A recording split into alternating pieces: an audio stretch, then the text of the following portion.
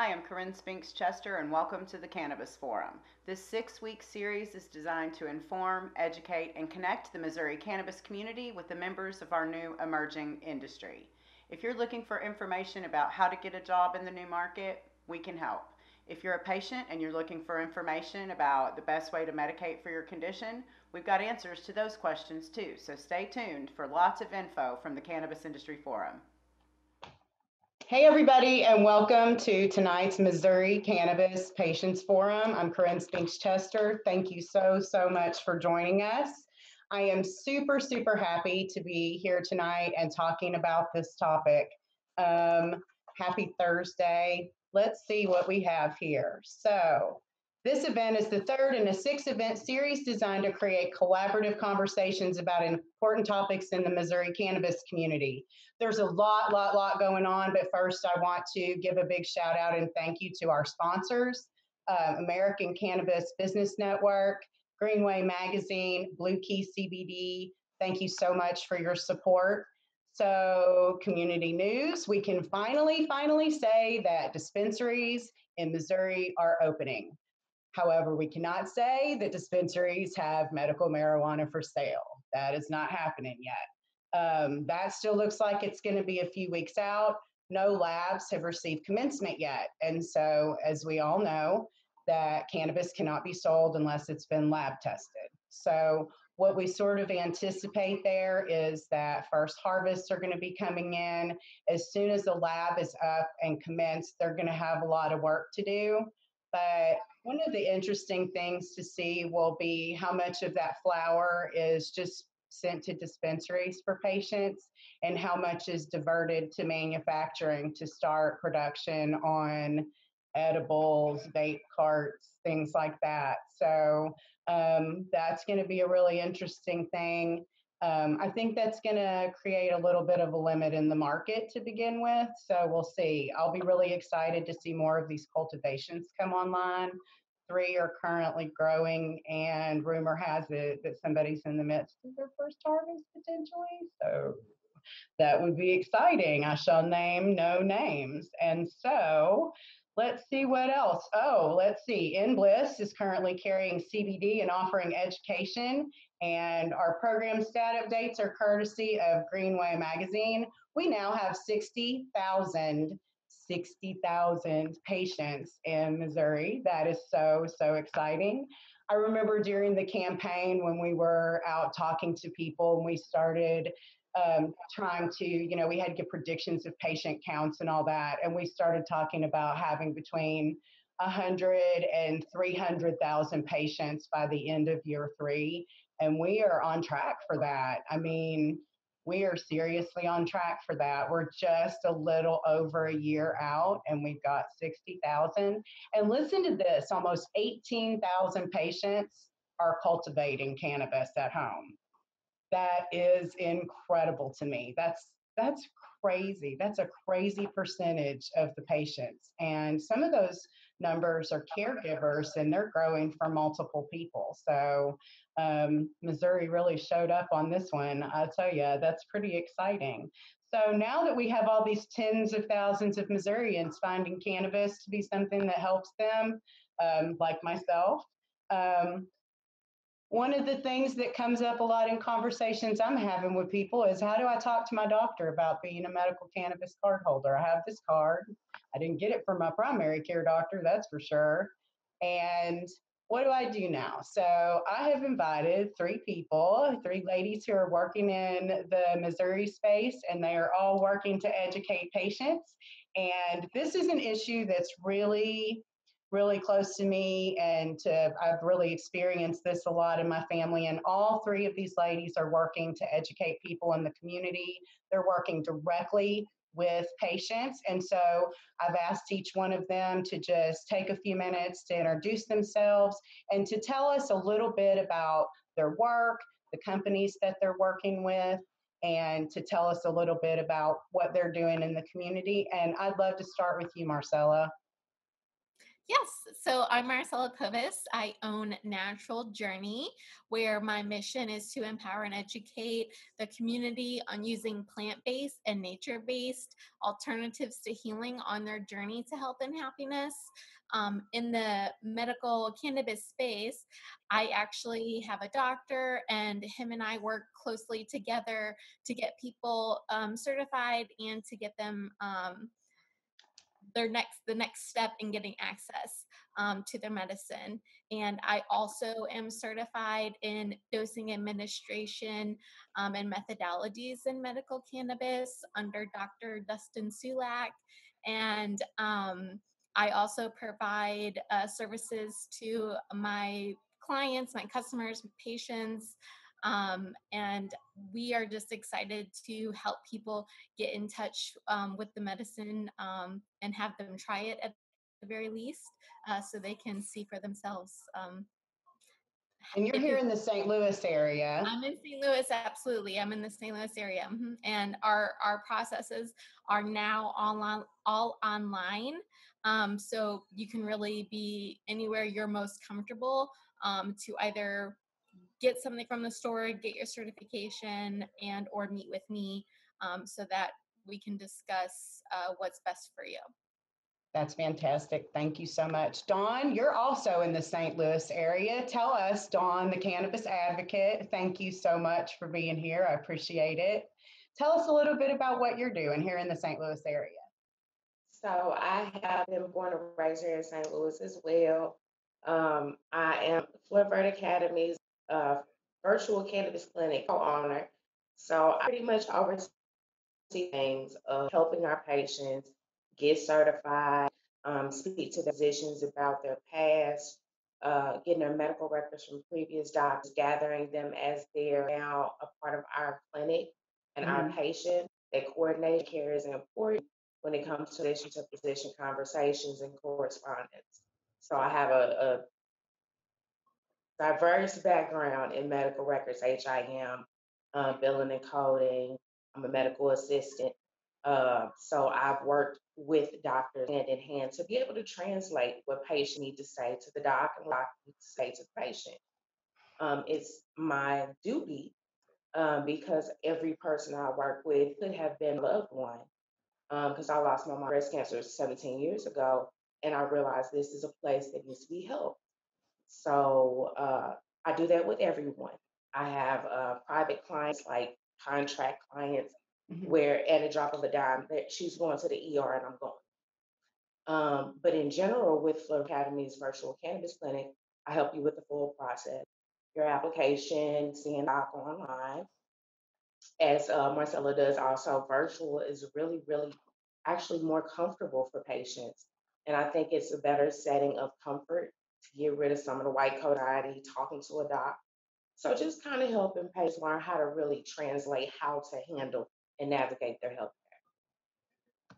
That's fantastic. And you're also, so you work with certifications on a daily basis. How many certifications has Fleur Vert done?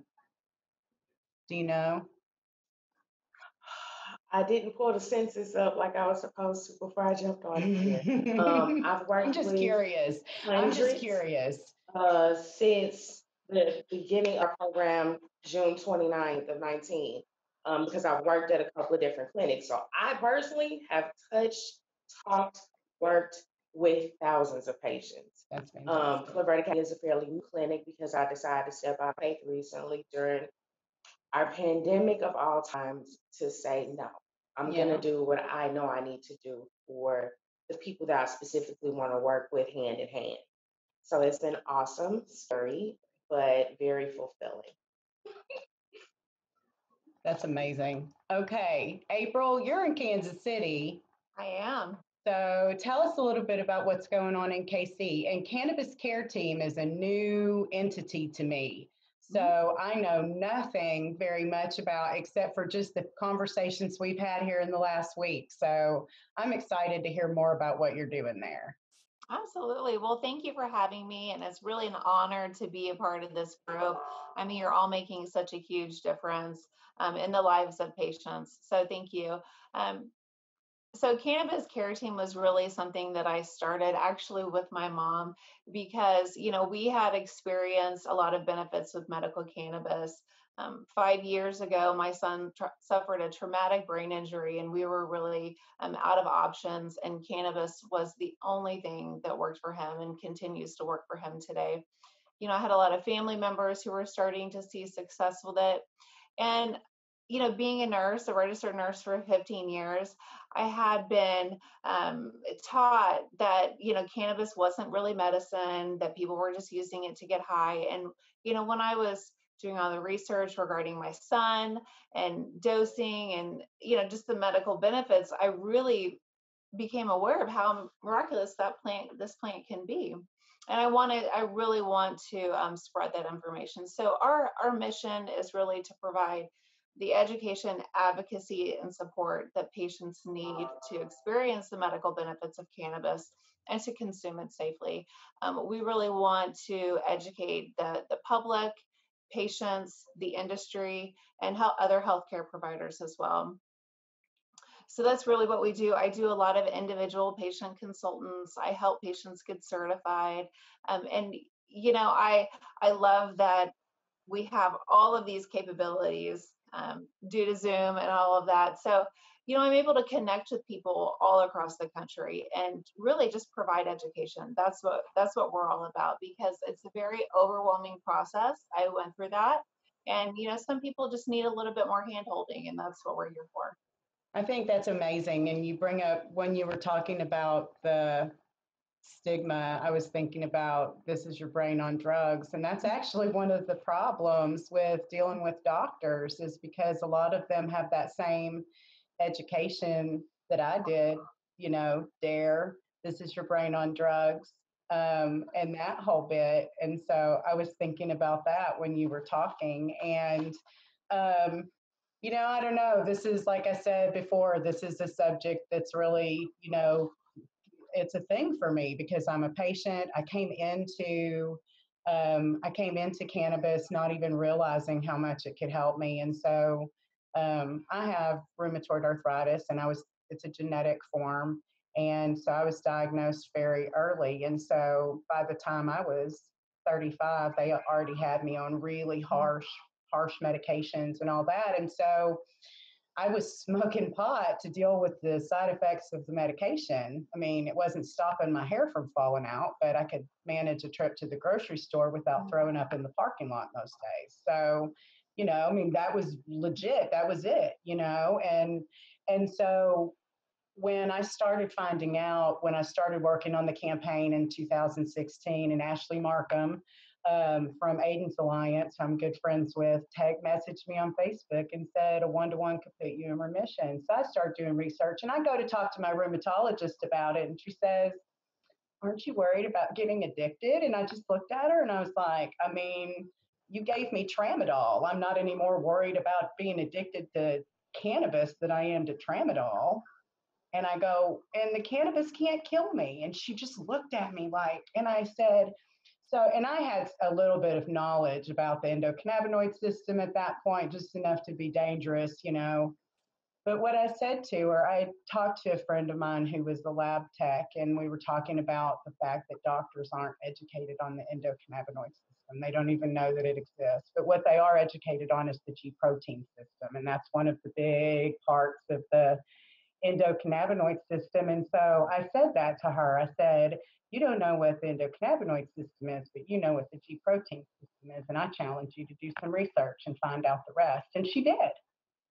She did. The problem is she works for a healthcare chain. She worked for, BJC or SMS or one of these other groups. So as we move through and talk with patients, that's something that I'm hearing a whole lot of is my primary care doctor won't talk to me about that. So April, have you had some experience with this and this dealing with some of these healthcare systems and having to, because some of them they're not even allowed to talk to you about it. Like you bring up cannabis and they will shut you down.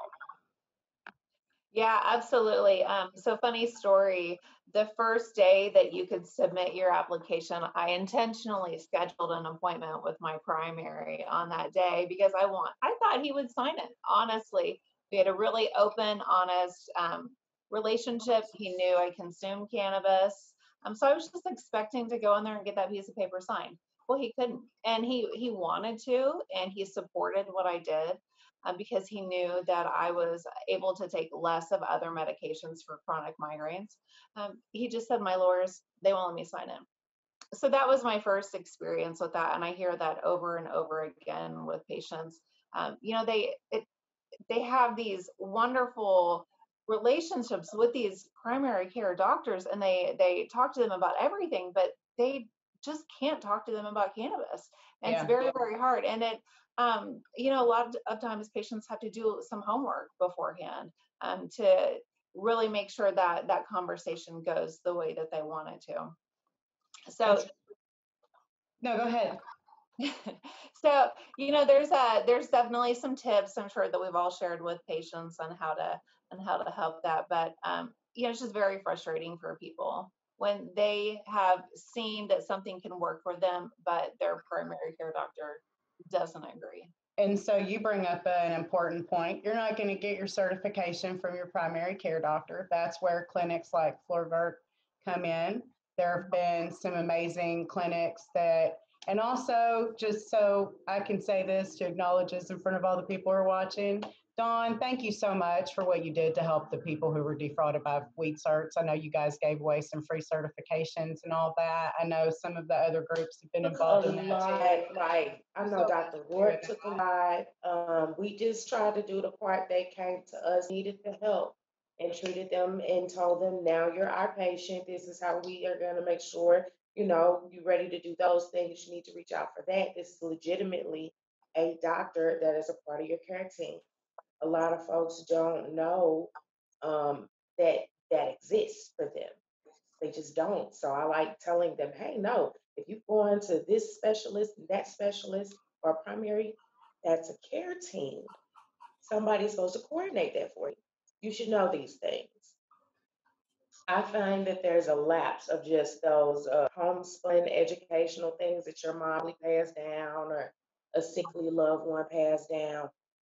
For me, my mom was sickly endometriosis by like 14.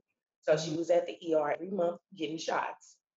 She learned how to carry and advocate for herself as a Black woman going to Homer Phillips in the 50s and 60s. Which is a totally different story than somebody already hard like then. me advocating for healthcare. She taught me by default how to present myself at a doctor's appointment. How do you talk to your doctor? I was always honest with doctors when I realized they wouldn't my parents. Oh yeah, I smoke weed. Yeah, I do. This helps me for my migraines. And I was able to speak comfortably to them. So when I found doctors that were oppositional, the way I was raised to be able to rebut opposition and still argue a point respectfully. I still respectfully think this plant helps me better. So I'll be doing it. You can prescribe drugs, but I won't take them. So I think my rheumatologist was really super impressed when I had to stop seeing her because I wasn't on all the medication anymore. And yeah, I mean, they had me on methotrexate, which is like low dose chemotherapy. And I went in and I had been in remission for a short period of time. And I was like, she says, well, we should just put you back on the methotrexate preventatively. I'm like, you want me to poison myself preventatively? Are you kidding me? And so I just bring this up because it's kind of a mixed bag. You have one doctor who will embrace cannabis and what it can do for you. That was a physician's assistant that worked for my rheumatologist. So it was I had like 4 providers when I went into that office at any given time. But the thing that killed me about her was that her brother worked in the industry in Colorado. And she just still thought it was all about people wanting to get high. And so when I started on the cannabis therapy that I do now, I was like 4 years ago, 3.5 years ago, 46 pills a day. and I still take one medication that's a pharmaceutical. I take one pill twice a day, and that's it. I mean, everything else is plant medicine or supplements or cannabis. I use edibles on a daily basis to manage inflammation and autoimmune and all of that. And so I'm curious about the go between all of these doctors. And Marcella, I know you've done some work with patients who are older ladies like I'm 50, so my age and older. And you're doing a lot of work with that age group. And we've had some conversations about that.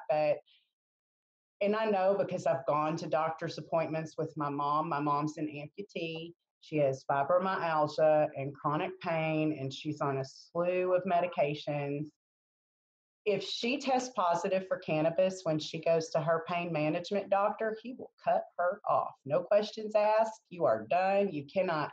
Now, that puts her in a bad position because she might have withdrawals from not having it. And I find it hysterically horrific that he will write her a prescription that requires they also give her Narcan to keep in her refrigerator in case the drugs kill her. But he won't talk to her about cannabis. So how do you deal with that with patients? Because that boggles my mind. It's really, I mean, for a lack of a better word, it's disgusting. Yeah. It's really sad. So at this point in life, I think even in this last year, everyone needs to realize that you are in control. You have the power. So be empowered yourself to hire or fire that doctor. I mean, if they're not going to talk to you, or if they are not even willing to open up, I mean, if you have to keep that doctor, okay. But like you said, you may need 4, 5, 6 doctors on your care team to, go to the doctor who's going to be open with you and talk to you about it. And that's really important, that you have somebody that you can go to and talk to about it, because if one doctor won't, someone else will. If you need to fire them, fire them. If you can't, then that's when you find somebody else who will have the conversation with you. So, and I think that's a good point, because I think a lot of times people are really intimidated by doctors. And I mean, they're, in all respect, like, doctors are amazing. They go to school for years, and you have to be incredibly intelligent just to even survive medical school, the dedication and all that that's required. So I don't mean any disrespect. This is really a failure in education, to me. It's, a direct result of prohibition. So we're dealing with doctors who don't know what they don't know, and so that that makes it a little bit more complicated. And so I know cannabis friendly doctors. I know Dr. Mimi Bo in St. Louis. I know Dr. Lisa Roark down in southern Missouri. I know that there are cannabis friendly doctors in Missouri.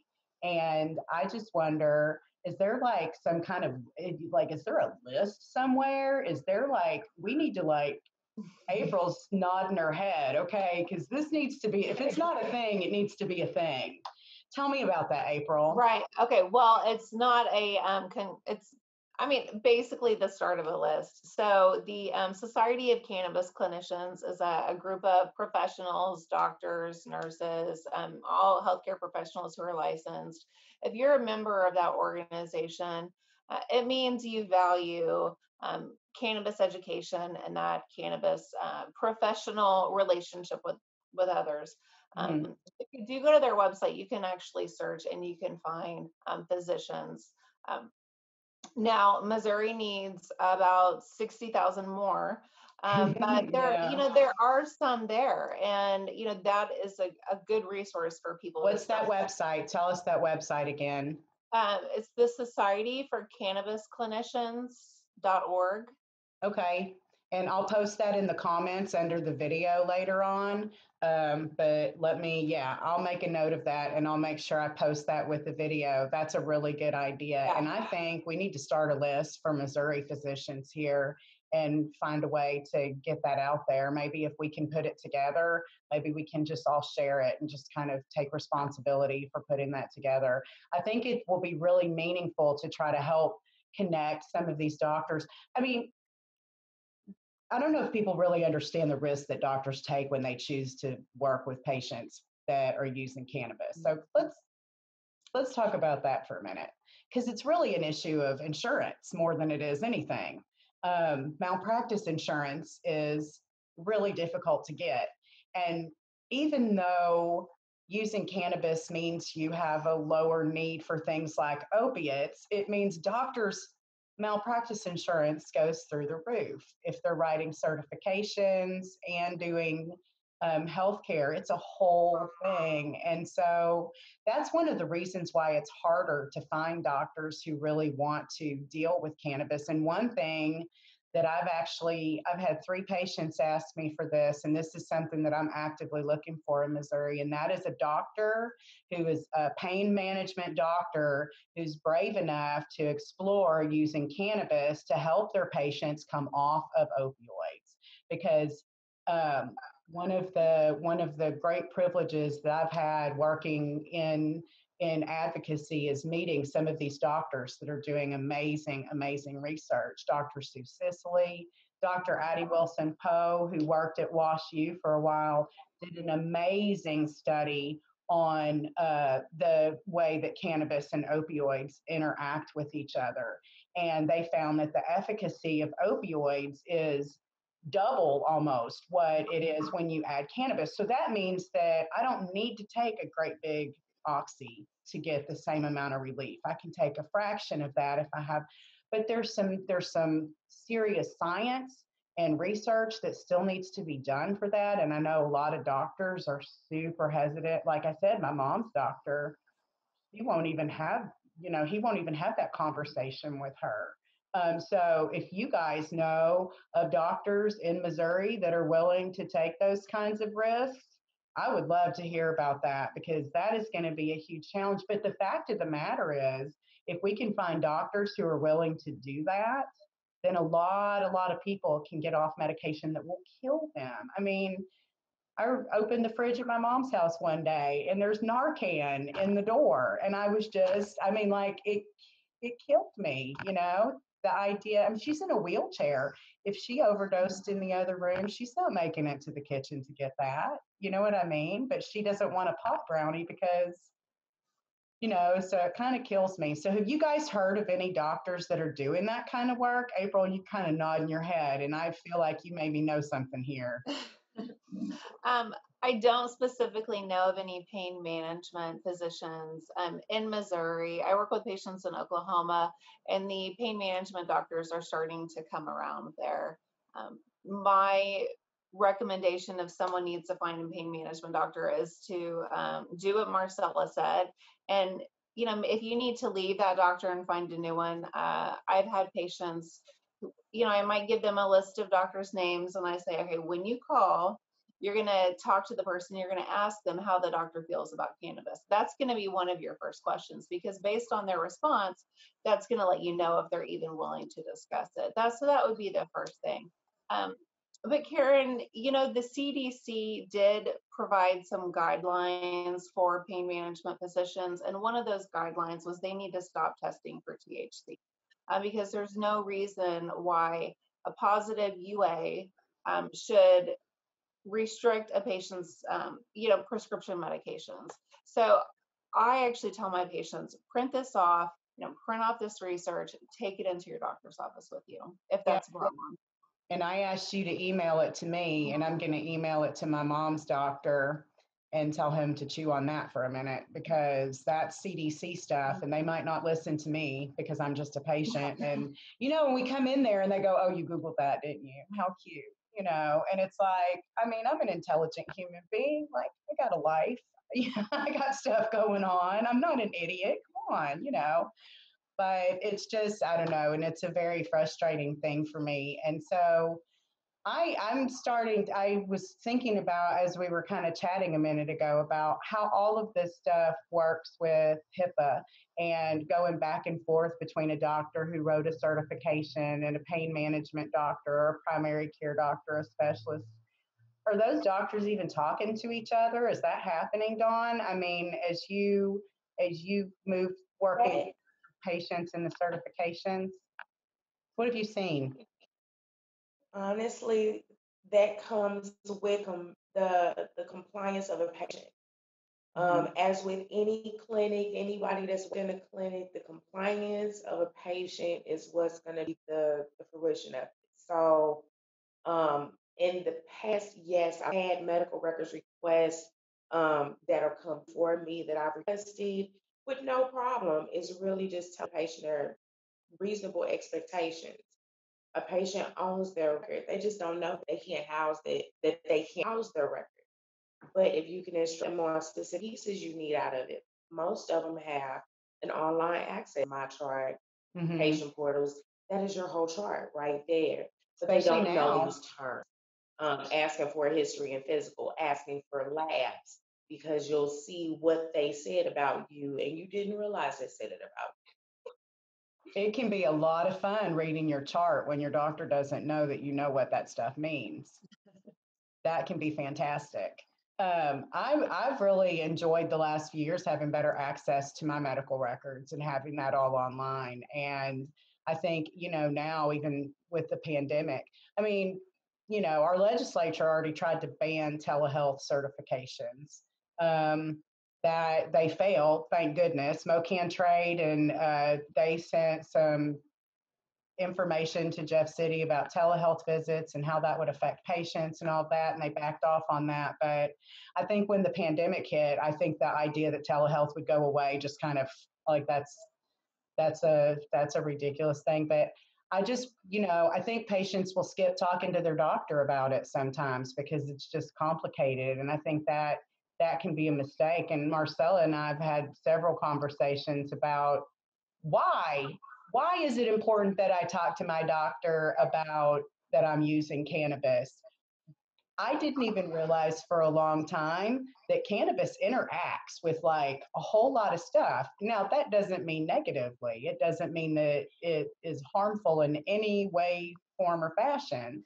But talk a little bit about that, Marcella, and about when you talk to your doctor about how this affects your other medications and all that.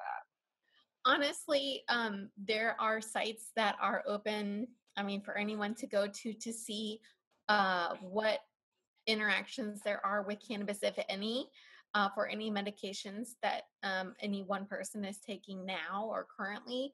And I mean, really, in having a conversation with your doctor about those interactions, arm yourself with printouts, with whatever materials you can, because really education's gonna break down the barriers. Just as the doctor was educated on, what they know, you have been educated based on your experience, based on using, or maybe it's something that, a person just wants to try because they heard this could potentially work for me. So you may have to do a little legwork, but you can go into your doctor's office like confident and with information to say, hey, these other people are experiencing this, they're taking these same medications or whatever the case may be, just to even open the door, open the possibility of then allowing your doctor to say, oh, let me go back and consider this, and let me chew on it for a little bit, based on what you're asking of me and what you're telling me. And that way you do also have a conversation then with your doctor. It's not always your doctor just telling you what you need to do, um, to be you, to be Do, healthy you. Do you think that there are certain kinds of medications that people take that they need to be really mindful of talking to their doctor about cannabis interaction with? I don't know of any off the top of my head. So I'm asking a question I don't actually know the answer to, but like There blood are pressure some. medication or anything like that. Right. So really, as I've learned, it's anything utilizing a liver enzyme, similar to pharmaceutical medications. They're usually blood thinners. Okay. So anytime, really, if the doctor's telling you, or if it says in your prescription bottle, don't eat grapefruit with this medication, they utilize that same liver enzyme. But studies are coming out more and more as they're being done to prove those interactions. And again, there's websites that are out there available that will tell you if there has been or is an interaction at all. That's interesting because I've actually taken medications before that where you couldn't do grapefruit or anything like that. And that's not just like one kind of medication. There's anxiety medications and antidepressants, and there's also some heart medications and stuff like that that say don't. So that's a pretty broad thing. That's not even just like pain medication or one thing. That's like a huge broad thing when you start talking about enzymes. And I think that, I don't know, I mean, it gets to be such a complex topic when you start talking about how all these things interact. And a lot of people who don't even use THC at all use CBD, and CBD can change the way that your body metabolizes other medications. If I take CBD, I'm diabetic. So if I take CBD with my insulin, I need less insulin. Right. It's kind of an interesting Which thing. is why it's important for you to talk to your doctor, because you could be taking more CBD or more THC and lessening your other pharmaceuticals. And in that case, they're going to have to know, like, oh, we need to back you off this. That brings up an interesting question I'm not even going to dive into, but then you start thinking about terpenes and strains and how terpenes affect different medications. And I could dive down that science rabbit hole like all day long and never stop. So it's one of those things but I know like for me that it's just been a huge reduction in the amount of medication that I have to take. And the reduction in medication for me was a reduction in side effects, because the side effects from my medications were the things that kicked my ass on a daily basis. And I mean, I didn't hardly leave my house for a really long time because it was just, I was so sick. I had motion sickness, like I was on a boat or something all the time. And I grew up on the water. So I had never been motion sick a day in my life. And now I was motion sick sitting still.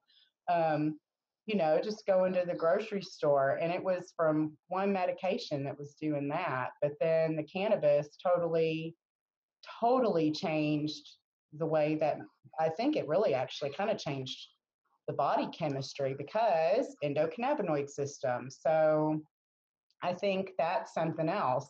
Have Dawn's popping her hand up. I'm wondering if any of y'all have had some experience having the explanation of the endocannabinoid system with a doctor. Dawn. Well, what I thought of is that you should tell when you're going into the emergency room and it's a real emergency, or if you're going in for a pre-op physical, like Mhm. before you have a surgery, Mhm. you must be hopeful about your cannabis use. Because you're a cannabis user. Anesthesia does not work the same way, and that can be fatal. You don't want to wake up in surgery. You don't want to you Oh don't want to my aspirate God. during surgery because you come into. And I don't know if I've had surgical procedures where I knew they did stuff before I woke up. And they Oh, were I like, would "How not did you want know that. that?" Maybe I heard you. I don't know. But you have to be very, very careful with that specifically.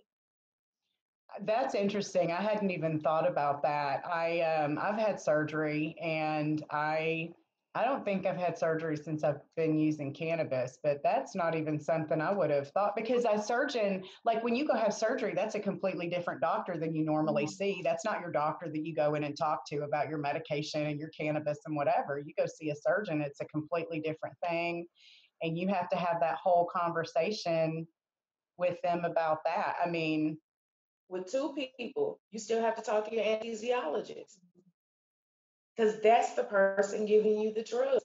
That's the yeah. person that should know because when they need to be paying attention if you start coming up. So I just started wondering about talking to psychiatrists about, like, I know a lot of people who use cannabis for anxiety, myself included. I mean, it's a panic attack rescue thing for me. I carry a bottle of high milligram CBD, and I have used that thing like a rescue inhaler when I had a public speaking engagement. Contrary to appearance, I pretend to be an extrovert for these things. So I mean, this was like a year or two ago, and I had a speaking thing, and I legit was having a panic attack, and I did a big dose of CBD, and it was a game changer. And at the time, I was seeing a psychiatrist for anxiety medication, and I told her I wanted to stop taking it because I was using CBD, and she didn't believe me until I hadn't seen her for over a year, and she called me and said, "You haven't been in," and I was like, "I don't need to anymore. I've got cannabis." And she was like, "Oh, okay." Then, so I'm just wondering if any of you have had experience with patients that are using cannabis for anxiety or depression or any kind of, I mean, cannabis makes you feel good. That's one of the things we love about it, right? It's not completely outside the realm of possibility that people only use it because it makes them feel good. What's wrong with that? I mean, people go home from work and have a beer. Like, that's, people use it to self-medicate. One of my friends, Wendy Turner, calls it over-the-counter use. It's not necessarily replacing a prescription, but if I have a headache, instead of taking a Tylenol, I might go smoke a bowl, or I might eat a half a cookie or a gummy or whatever. And so, I mean, that's one of the things, that's why it's so helpful, like for AIDS patients. That was how we kind of first started with legalization, was in California. I'm working with the AIDS patients and stuff. So I'll talk all day, but I really want to hear what you guys, if you guys have had some experience with dealing with psychiatrists specifically. Marcella, what about you? Have you had that? With psychiatrists, it hasn't really come up. Just apart from seeing the patients who are seeing psychiatrists, and specifically, like, my doctor is writing on their certification, like, does not want these medications, does not want to be put on these medications, wants to stay away from these medications. The same as you're experiencing, I mean, they are feeling better. They're feeling happier. They can get through whatever it is they're working on getting through, using cannabis or CBD, whatever is best for them.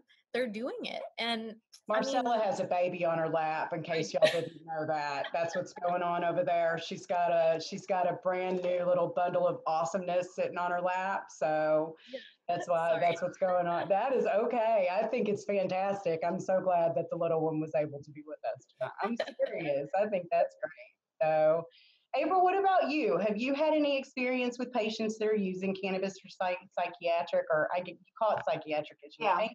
It's like common, oh my God, it was a crappy day kind of stuff usually. Yeah, so before March, I was talking to a lot of patients with, anxiety, pain, insomnia. But since March, I have noticed a huge uptick in not only anxiety, depression, and, once you get in that cycle, depression and anxiety can lead to pain. I mean, it's been a really difficult time for people. And yes, people are seeing a lot of success with cannabis. And like you said, if it makes you feel good, what's so wrong with that? And I've had this conversation with people because apparently, according to the current research, cannabis can be addictive for 9% of patients, or what do they call that condition? I don't know, some cannabis use disorder, right? Yes, I'm pretty sure I have that. Just so you know. I'm okay with it. But, people talk about, oh, it's so addictive. I'm like, yeah, it's addictive because people want to feel good. What is wrong with wanting to feel good? I want to repeat that over and over again. But you know what? That is not going to kill me. That is not going to slow down my respiratory rate. That is not going to interact with a bunch of other medications. It's not going to kill me. I want to feel good. So I've seen a lot of patients with psychiatric conditions. Absolutely. And I've seen a lot of patients having a lot of success with it. I think that it's just one of those, it's just that stigma of talking to your doctors about it. And I don't know, I mean, it'll be interesting to see where we are in like a year, and we see how this has evolved. And I'm really interested. I know there are some doctors who are working in the Missouri space, Dr. Vo, Dr. Patricia Herford, some of the doctors that are working with the MoCan Trade Healthcare Committee on CMA credits for doctors and educating them about the endocannabinoid system. But it's like, hey, your body has this whole system, and if we use this one thing, then it makes us feel better, and it won't kill you, and it won't make you sick. And I don't know why that's such a stretch for so many people. And we have had one comment from the audience. If there's anybody who has a question, now would be a fantastic time.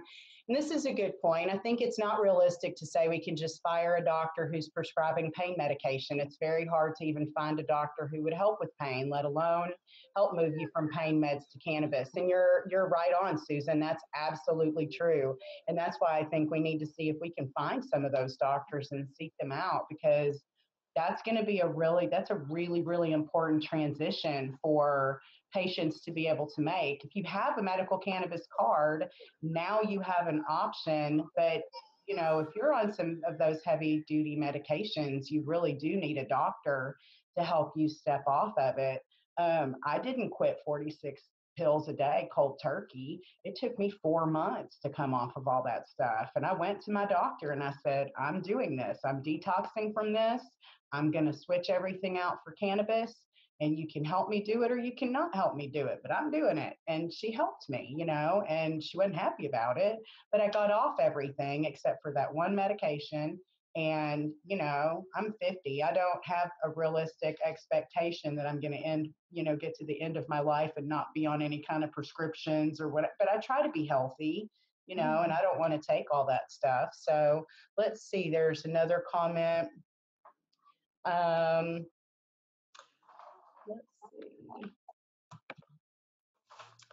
Oh, because some of the doctors are not trained in the endocannabinoid system is because of the accreditation processes, and they've moved to an organ-based teaching instead of system-based. So I'm assuming that is referring to like the endocrine system and the nervous system, which is the system-based teaching versus organ. So that kind of makes sense. What were you going to say, Marcella? It was me. Oh. It may have been me. What were you going to say, April? So, working in healthcare for 15 years, we're used to having this clinical research that takes years to produce and requires these populations.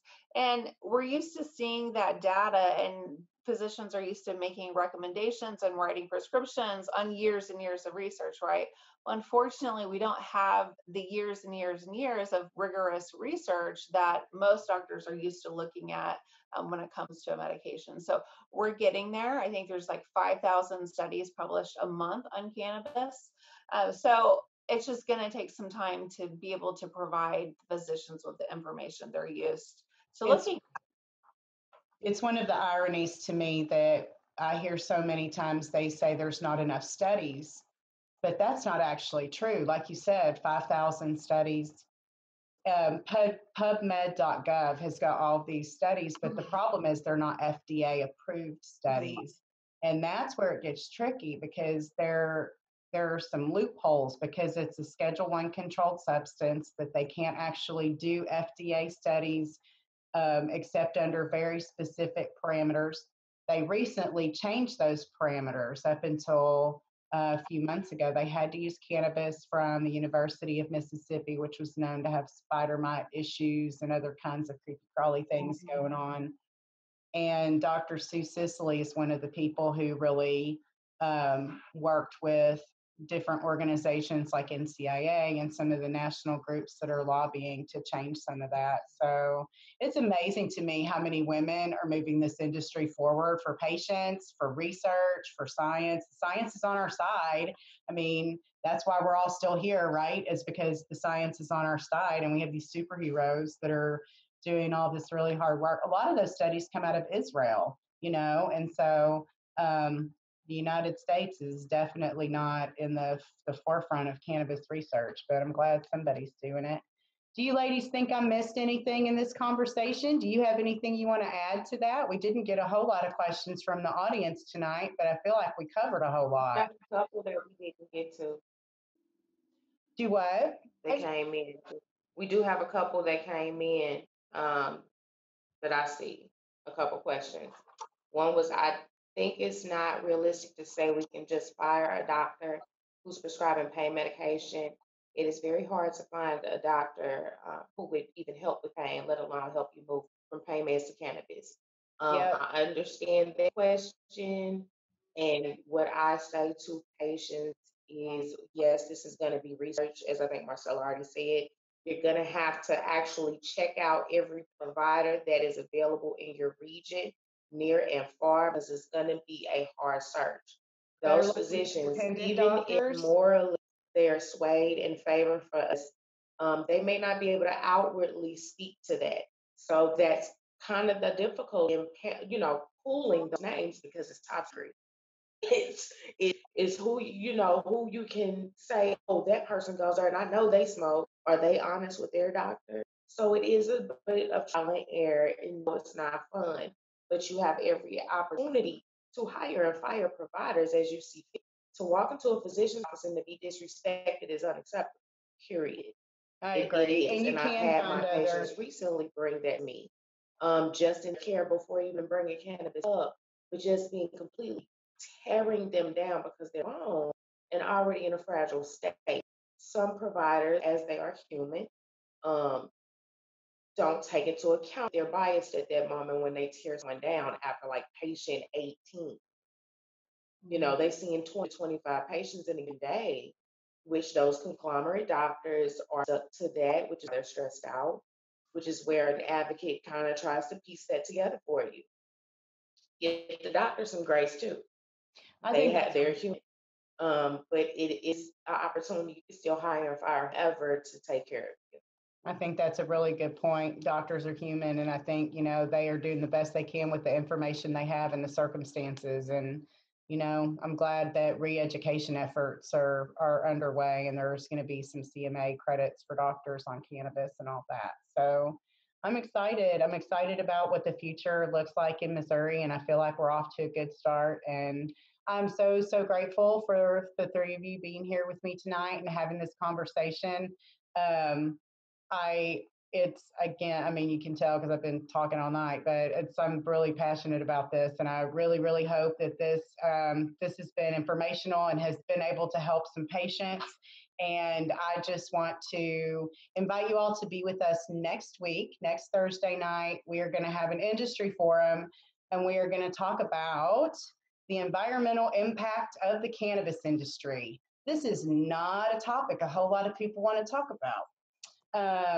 This is a topic that's a problem that doesn't have a whole lot of solutions, but we are going to talk about the solutions. I have a guy who's got some hemp packaging solutions that could be really amazing, and I've got Kristen Denham from Erase the Trace, and I've got Bethany White, who's a marketing person from Clover, and she's going to help us understand how some of the packaging and labeling requirements that DHSS requires, how that's going to actually affect the environmental footprint. You don't think about things like that, but if you start to consider that there are font size requirements on a vape cart box, how big does a vape cart box have to be to hold all that print, even if it only needs to be that big to hold a vape cart? So, I mean, I think if you've ever been into a legal dispensary, you will know that there's always really excessive packaging and all that. So we're going to have that conversation. I want to once again say thank you so much to our sponsors and to our guests. And I just thank you so much for getting your news and your information about the cannabis community from us here at Midwest Canna Expos. And I will see you all next week. Have a great night. Thanks so much for joining us here at the Cannabis Forum. If you'd like information about this broadcast or others in the series, you can find that on our website, midwestcannaexpos.com. Be sure you hit the subscribe button so that you'll be notified when you get new content from Midwest Canna Expo's YouTube channel. And be sure you follow us on Facebook and Instagram to get updates on our virtual and our in-person events. Thanks for joining us, and we hope to see you again at the forum.